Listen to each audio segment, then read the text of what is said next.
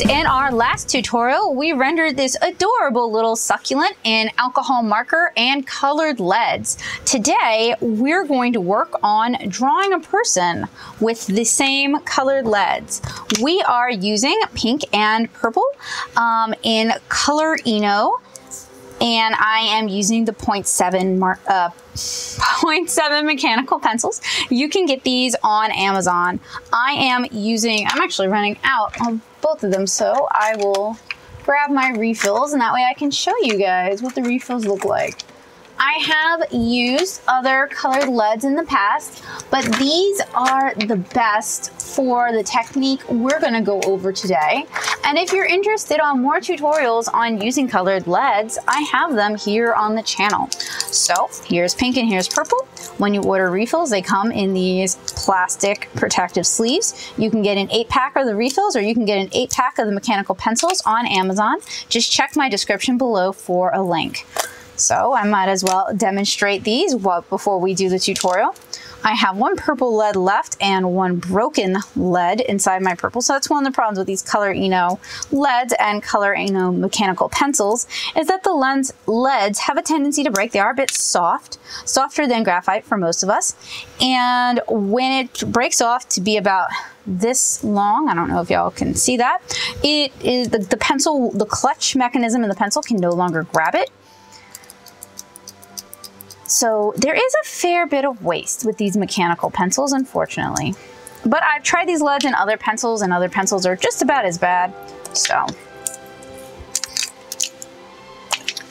Alrighty, and since you guys know I like drawing adorable things, that's what we're going to do. So I'm going to start out, I think I'm gonna do a bust, and I'm just gonna bore you guys to death and draw Kara, because why not? Also because this is like my 4th video for today that I've recorded. It is a Sunday, so I'm trying to get some video action in while I'm feeling it. And this is like my 4th one. I literally just finished that succulent video. And I thought you guys are gonna wanna see how this works with people. So with humans, you can use the blues and you can use the greens. They do tend to work better for softer colors. I mean, for shadow colors. See, tired. But for human skin tones, red, pink, and purple are good choices, with red and purple being good for darker skin tones. Or you can use whatever color you want, including pink, and totally make it work. I believe in you.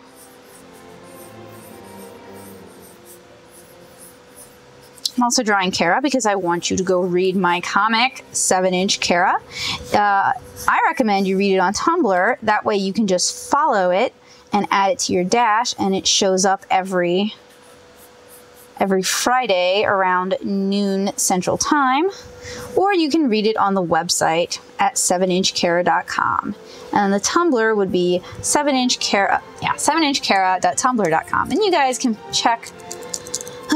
Sorry, running out of lead on this one too. You guys can check the description below for both of those links. So I'm doing the majority of my light sketching using the pink.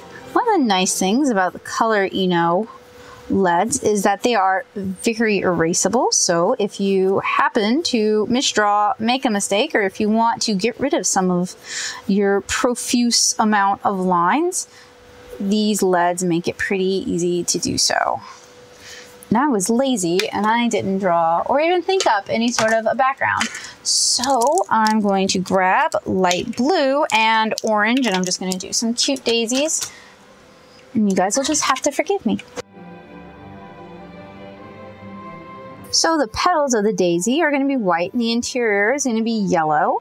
So that's why I used a very light blue to sketch out the exterior of my daisies, and now I'm just doodling in some petals. Not the best daisies I've ever drawn, but that's okay. Did you guys know that if you join my Patreon, there's actually a tier where you get to decide what medium I use and what I draw with it, and I'll send you the finished original. It's sort of like a commission tier. The idea is more, you know, you want to learn how to paint dogs in watercolor. So you're going to commission that tier And heck, you could even send me a picture of your dog. So that way you're getting all sorts of bonuses. You're supporting art education content. You're learning how to paint dogs in watercolor. You're learning how to paint your dog in watercolor. And you get the finished painting of your dog in watercolor. So you've gained so much from that transaction. And you can find out more about all the arty goodies that I offer on my Patreon at patreon.com/natosoup. And your support really goes a long way to helping me out, especially since YouTube has drastically changed its monetization processes. So as individual creators, especially someone who isn't doing something hyper popular, I don't actually make a whole lot of money on ads anymore. Not that I ever really made a whole lot of money, but I'm making even less now. So if you enjoy my content and you'd like to see me continue, there's a few ways you can help out. One of them is word of mouth. If you encourage me and if you tell people you enjoy my work, I'm much more likely to do it. But also you can throw some money at me. I mean, I am a human being with human needs. And money's a pretty good encouragement too. So I'm just going to actually fill the background with cute daisies because that seems to be my MO. I'm being pretty lazy with these daisies as well. It's not that I don't care, it's just that for you guys to get the point, it doesn't actually have to be fancy or overly finished. So when I do these sort of colored lead pieces, and I'll zoom in, I like to start with the lighter color and then add accents or emphasize things with the darker color, just because the lighter color, they're all easy to erase, to be honest, but the lighter color is a little easier to erase. So it just makes things a bit simpler. And you can get really fancy and use as many colors, all 8 colors really. That's how many colors are available in Color Eno. You can use all 8 colors if you want, which could be great if you're doing an elaborate piece. Or you can use just a couple colors and let them sort of influence your color palette. And the nice thing about the Color Enos, and we covered this in my past 2 videos where I do tutorials on these, is you do not have to ink this. You can, I guess, but you don't have to. You can just marker right on top of it. So we're gonna switch over now to the purple. Oh, wait.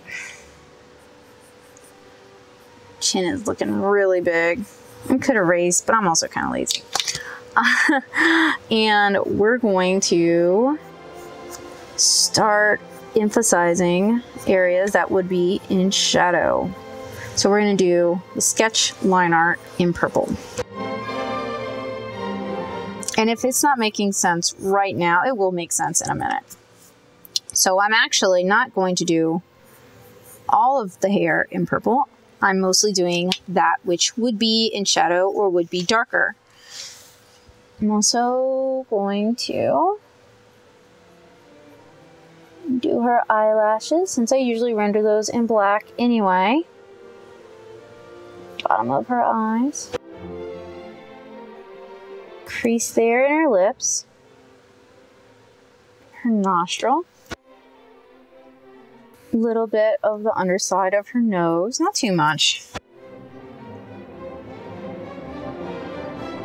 Underside of her lip. So I think it's probably starting to make sense a little bit. So the areas that the light hits, I'm leaving those pink, or I'm leaving them kind of only touched a little bit with the purple. Because the point of the purple isn't to tighten up the pink. The point of the purple is to add some darker color, some shadow. You can also use red. I just find that for Caucasian skin tones, purple tends to be sort of the complement to sort of peachy, orangey skin tones that a lot of us go with. Go ahead and use it for the underside of her chin.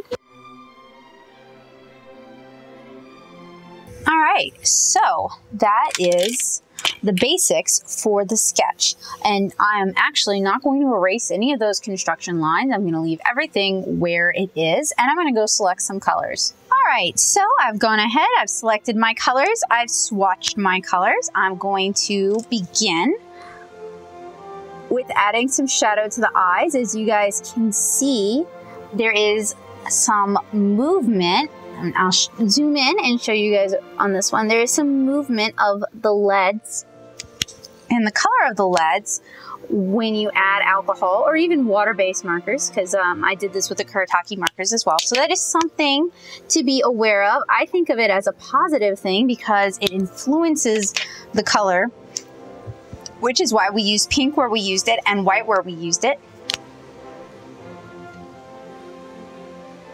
So I'm going to go ahead and start coloring in the skin tone, and it is picking up a little bit of the purple. And so if that's a problem, you can always keep a piece of scratch paper handy and clean off your marker. But this should really only be an issue on this first layer. It might really be an issue on this first layer. The first time I did this, I didn't use purple, I used pink and red, and I didn't have as much of a problem. But we'll find out. See, the pink doesn't really seem to be influencing this light color a whole much. But I also don't like how the purple's picking up and spreading everywhere. Hopefully, this will only be an issue for this first layer, and then all subsequent layers will sort of be sealed in.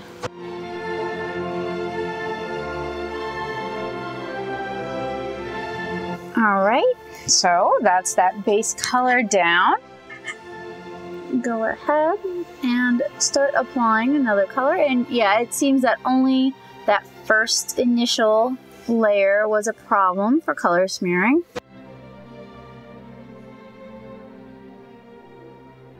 So maybe in the future I won't use purple with light skin tones like this one. It's pretty noticeable. Or maybe I can salvage it. It's always the excitement of making a mess. Is sometimes you can make your mess look really good. But that sort of scrubby where it picks up a bit of purple and doesn't consistently move the purple is kind of a problem. Not a problem, not a thing I'm a fan of.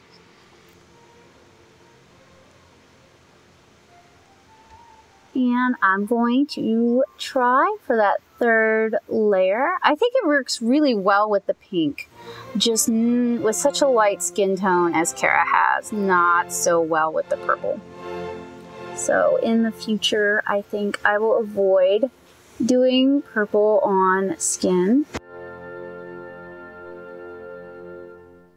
But while it's noticeable and a little distracting, it's not too terrible. And I do believe we can salvage it. All right, so I'm gonna go ahead and start adding in some of the blush colors.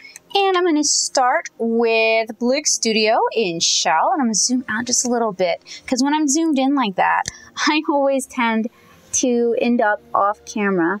And Shell is a really great light pink, sort of a base color for starting blush or hinting at blush. And hopefully I won't continue to get this weird, well, we know why we're getting this purple accident. And I like to apply blush where skin overlaps skin.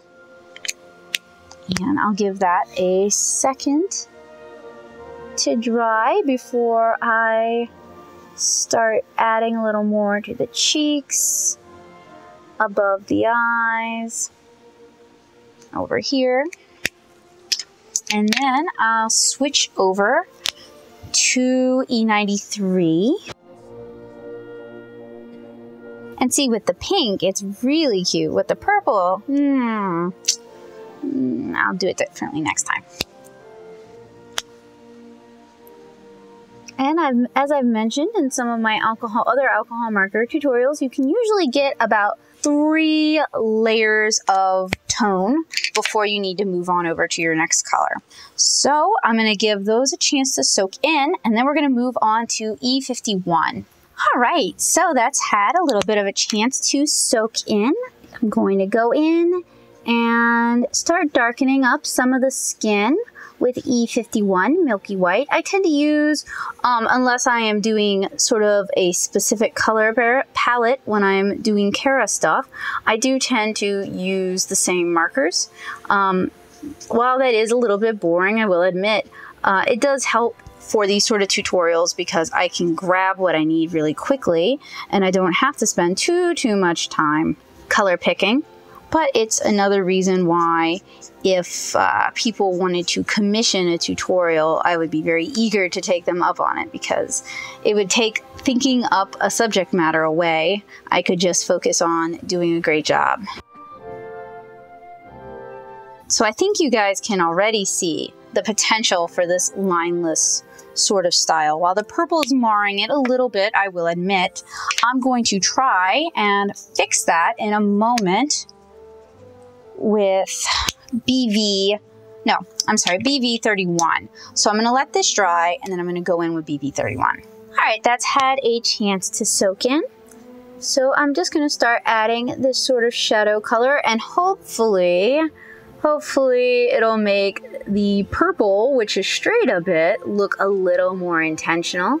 Like we talked about in the succulent video, you can salvage a mistake by making it look like you did it on purpose. So let's try and get that purple mistake looking intentional. And I think if I were using something darker than these skin tones, the purple wouldn't be as noticeable or as bad. Now, as I said in the succulent video, if you are using sort of this lineless or faux lineless technique, you do need to be a little bit cleaner in how you handle things. So if you're like me and you're a little bit messy with how you do your application, you're going to need to work on that because it's going to be much more noticeable without the line art to help sort of keep things in place.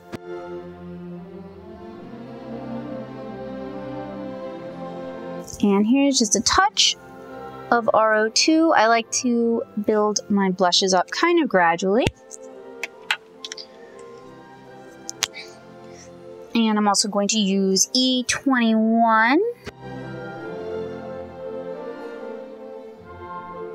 which desperately needs refilling. And then finally, a little bit of E34. And I'll start with applying the freckles. So I do Kara's freckles across the bridge of her nose and on her neck and shoulders. And I usually do them in a couple of layers. So that's layer 1.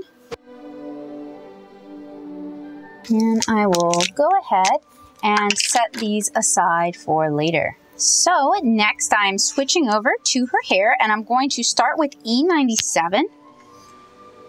And hopefully, we have a lot of purple in her hair, so hopefully it will not be as noticeable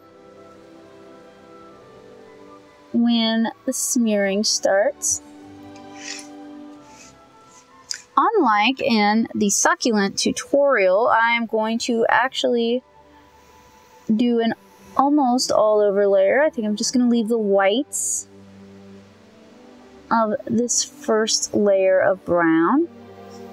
So I'm going to do less spot color.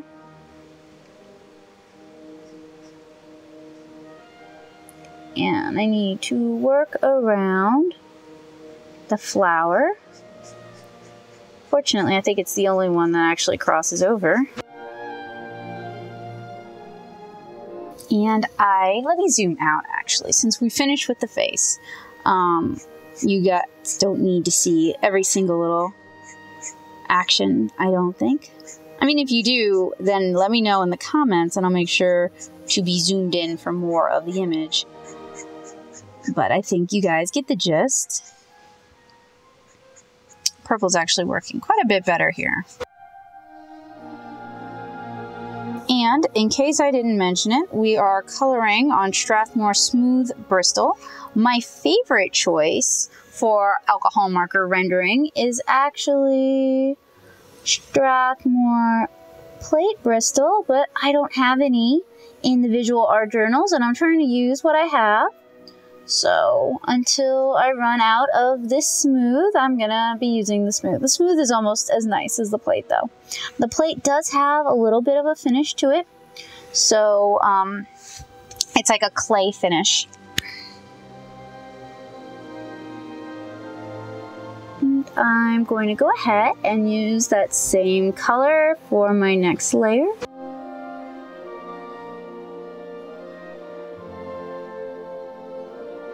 And as I say in most of my color rendering videos, your goal for building up contrast is to color less than you did in the layer before.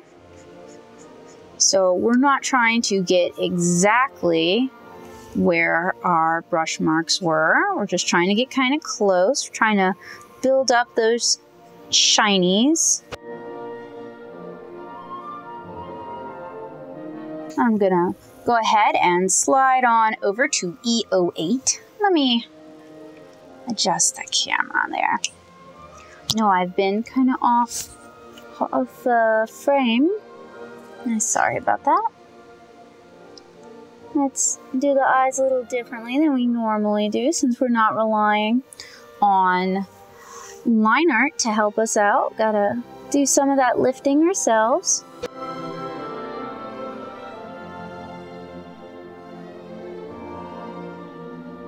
And if I were you, I would cut this out from the book. I'm trying to keep all of my, or most of my watercolor / marker, whatever media I'm working on, in its respective books, because it does make it easier when I'm doing sort of like sketchbook walks with you guys. But if you're not using it for that purpose, I find spiral binding tends to get in the way of my ability to render. So I would just cut it out if I were you.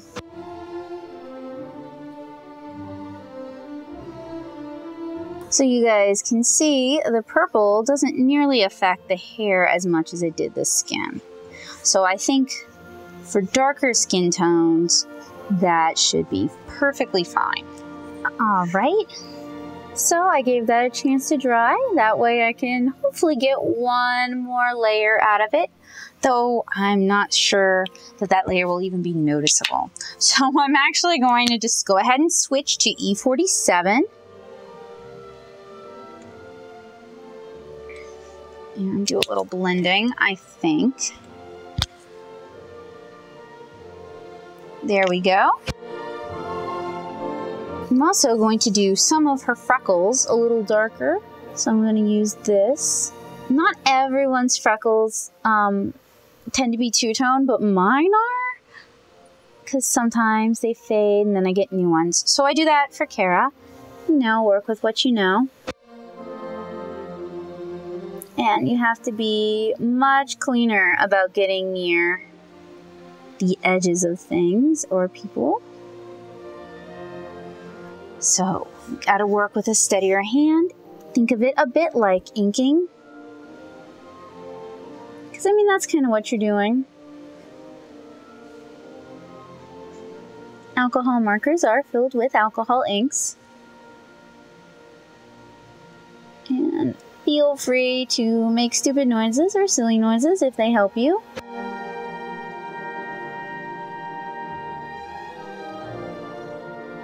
What's nice about plate and smooth Bristol is they have enough of a finish that your markers aren't going to bleed everywhere, although they will blend, but you can, if you let them dry, they're not going to bleed out everywhere, basically.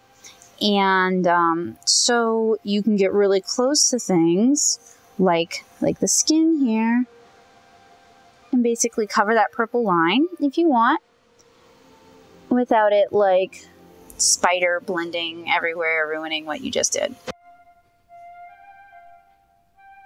I'm actually going to go back now with that dark brown because I don't like how that transition looks. So I'm just going to fix that.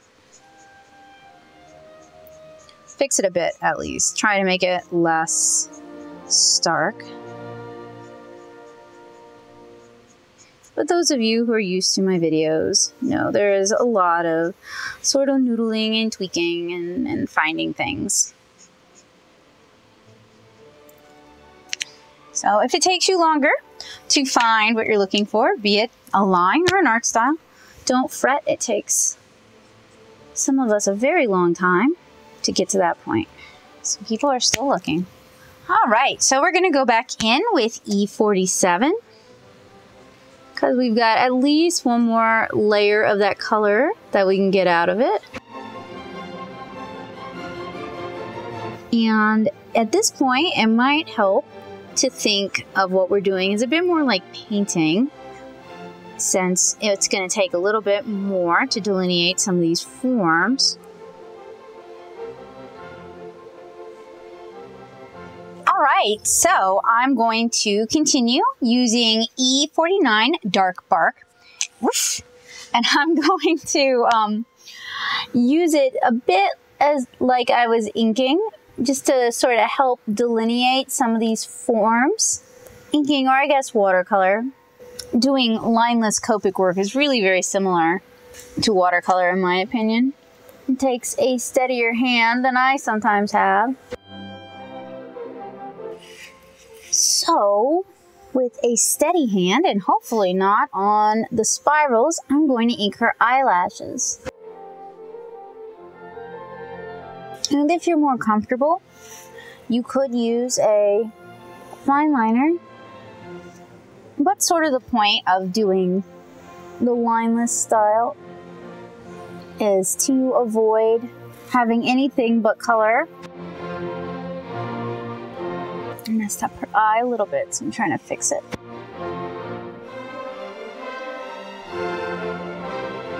And I'm not super happy with how her mouth is looking, so I'm actually going to go back in and just help delineate it a bit. There we go. All right, so since I sketched in her shirt with a light pink, I'm just going to grab a couple of light pinks. Start with R000 and work my way around the flowers.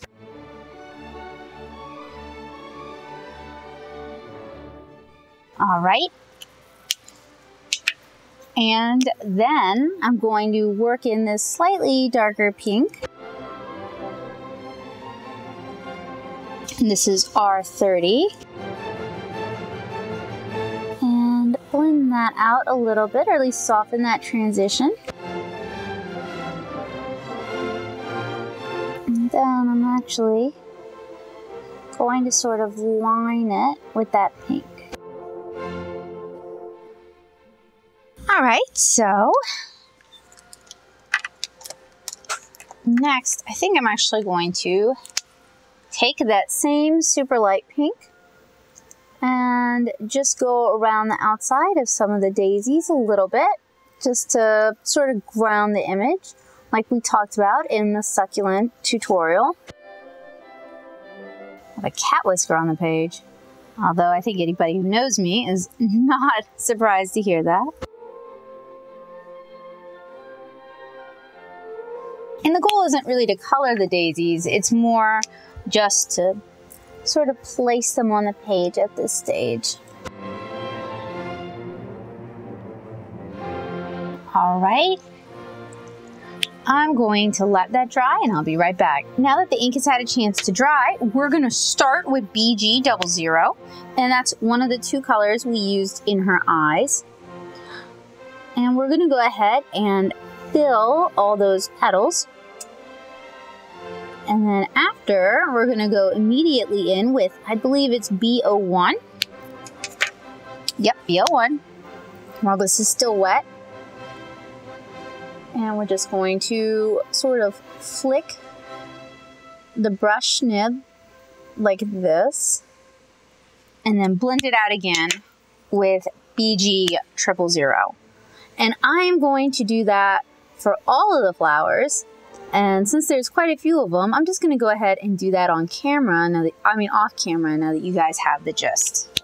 All right, took some doing, but I got all of the daisies, at least the centers of the daisies, colored in. So I'm going to go in with a little bit of blue violet and just sort of frame her hair and her face, especially where the purple is. That'll sort of make a little more visual sense, I hope. And then I'm going to grab a colorless blender. It doesn't really matter which brand, so this is a Mexby one that I have laying around, needing use. And I'll just blend that out a little bit. And do that on her blouse, as well as where her hair sort of hits a corner. And here, sort of in the vertices of the daisy petals. All right, so what's really left is to do the center of the daisies. So I'm going to use this custom filled color. It's a Copic filled with Ranger and Sunshine Yellow. Filled with Sunshine Yellow Ranger ink. I'll just go ahead and let me actually grab a much lighter yellow because it's darker than I thought. So I'll fill it in and then push it back again using that lighter yellow. And sometimes when I apply like colorless blender or a blending color, like a lighter version of the color, it reminds me a bit of using like magic color changing markers when I was a kid. Just sort of the time it takes for the ink to do what it's going to do. And some colors really shift dramatically, like some of the hot pinks really shift a lot in color when you add colorless blender to them, which makes blending them a bit of a pain.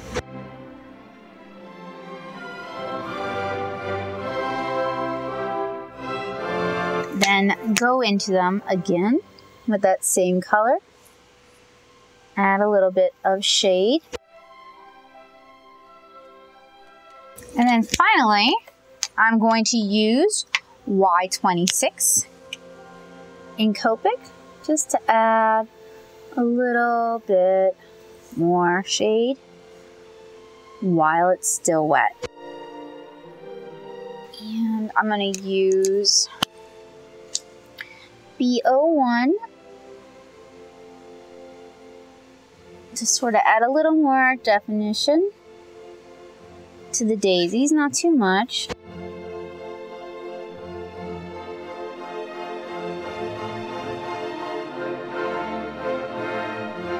All right, and then I just need to grab a white signal. Well, wait, let me actually outline her shirt a little bit better. And you don't have to do all this. It's not necessary for lineless marker illustration. Just thought it would help with this since I'm using a lot of very muted colors. All right, so onto that signal. Just going to use that to add a little bit of highlight to her eyes. And her eyelashes. To her lips. Her nose. To her hair. Add a little bit of it back to some of the daisies, not really a whole lot.